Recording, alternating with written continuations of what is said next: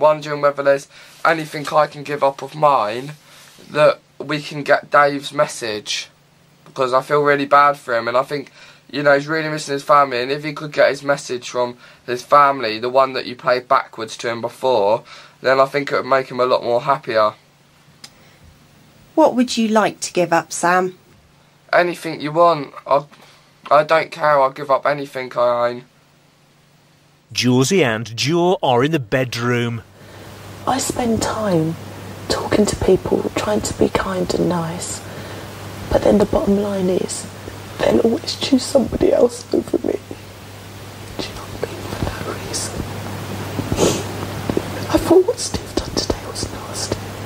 Steve? Oh yeah, no, I didn't like that. Because I would have loved to be an horse trainer. I'm just an easy target, and then because of me crying, it's an easy thing. Like Corinne used that. Yes, it's just an easy thing to use.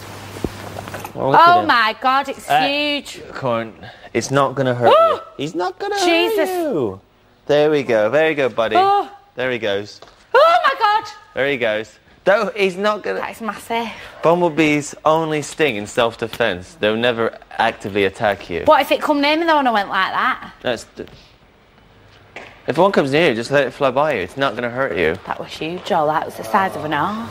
The things that I liked Corinne for are the things that I now don't like her for. She's very strong and she's very determined. Very. And I know that out there, she would have the confidence to have put that bucket over anybody's head. She chose mine for a reason. And it was all part of her manipulative game. I don't know which one you want. What's that, avocado pitter? He's good, isn't he, Joe? He's good. I take it all back, John. Yeah, he's it. I'll be singing your praises if anyone even wants to talk to me when I get out. All this Corinne fancying Jay, what a load of fucking bollocks. She's got a girl at home. Have you ever heard of such? It's just all bollocks because... It's all bullshit. When I look at it now, I've been speaking to her and she'll, when the cameras start turning, she'll bring it up about stuff. But now I've realised that, and especially when I was speaking to her, she was quite cold, even though she was trying to say understanding words. The words, it was like the words were shallow, empty words, and she chose me out of her, in her own mind, to manipulate it to suit her to stay and her gain in here. It was nothing to do with me crying. Do you get what I mean? Yeah. No, I'll put my hands up. I was completely flabbergasted when she did what she did. Because she's not here for friendship. She doesn't give a fuck. She's here to stay to the end. And that's it. And that's bottom line, period. And she's going to do whatever she can to get there. She has been a bit of a rock to me sometimes in there, you know? No, but the thing about it is who you are, Big Brother will flush it out in you. Look, I don't hate her, but I don't trust her. And I don't associate with people that I can't trust. I'm liking your work, boy. You're a lot like me.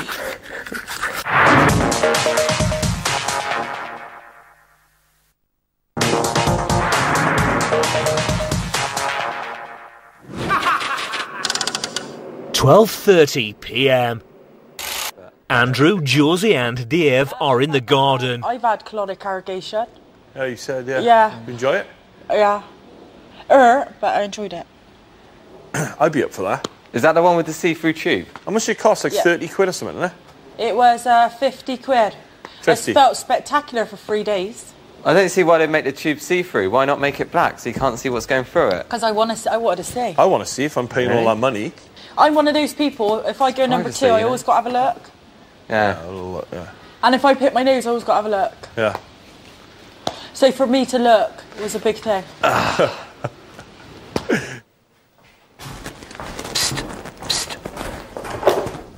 Yeah, you alright? Oi, where's Wally? Yeah, I can hear you. It's me, the tree. Yeah. Carry on what you're doing and don't let on you're talking to me. If anyone comes in the bathroom, I'll shut up and you come find me later on alone. Okay. I've been watching you, Pepper Pot, prancing around like an oversized 7-year-old. I'll tell you something. I'm liking your work, boy. You're a lot like me. You've been stirring up all kinds of shit and I absolutely love it. So, a little bird tells me you'd do anything to get Dave his message for his kids. Well, I can sort it if you do something for me. In my drawers is a cheese board full of loads of stinking, minging cheese. I want you to grab some and take it into that bog over there and smear as much as you can under your armpits. I'm the tree of temptation, and you're going to be the brie of temptation. If you can pass off the odour as your natural smell, I'll sort it for Dave to get his message. But if you tell anyone you've been talking to me, the tree, then you'll face the full wrath of the tree of temptation. Now piss off and get stinking.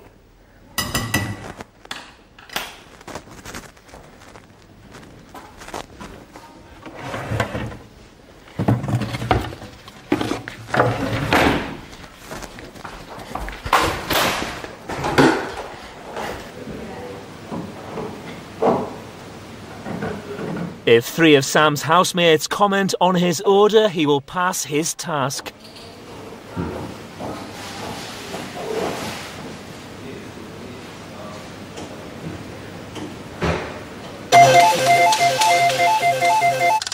£12:51 p.m. Housemates are in their pantomime pairings for this week's Horse of the Year shopping task. Housemates will take part in a series of trials, with one horse eliminated after each round. What the housemates don't know is that the winning horse will leave the Big Brother house tomorrow and compete in the annual pantomime horse race at Sandown Racecourse and have the chance to win £500 for this week's shopping budget. Steve and Dave are the trainers. Oh, we're going to get so sweaty and smelly in them, aren't we, Corin? Hello, Andrew. Hello, Mario. Hello, Big Brother.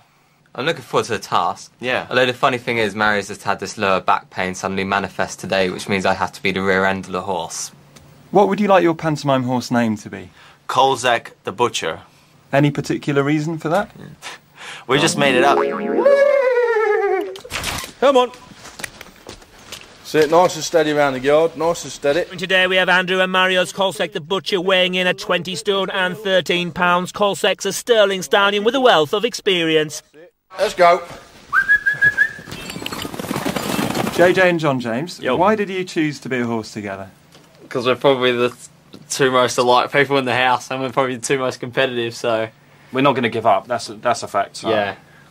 What would you like the name of your pantomime horse to be? JJ Lightning.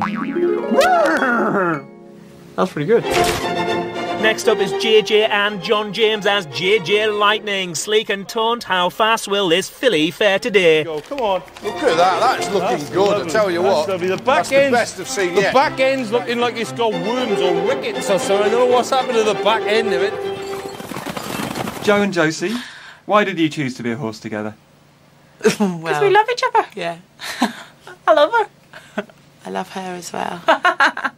What would you like the name of your pantomime horse to be? The BB Bombers. Don't crack me up. My neck's hurting. Try and get them feet working together.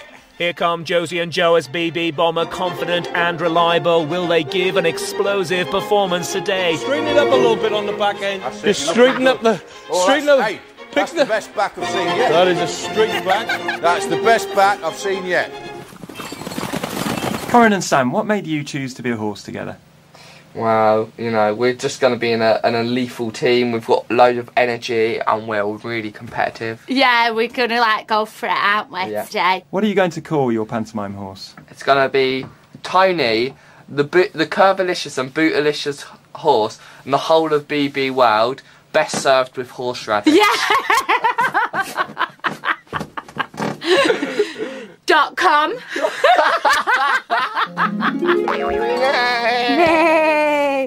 We're Bootylicious and Curvilicious all at the same time. Is this a horse, an actual horse? It's a unicorn. Is it definitely a unicorn? Yeah. Whoa, slow it down. And finally, here comes Sam and Corin as Tony, the Curvilicious and most bootylicious horse in the whole of BB World, best served with horseradish.com. This fun-loving young filly has youth and enthusiasm on its side. Yeah, that's it. Come on. Steady on, steady on. Whoa. Hey.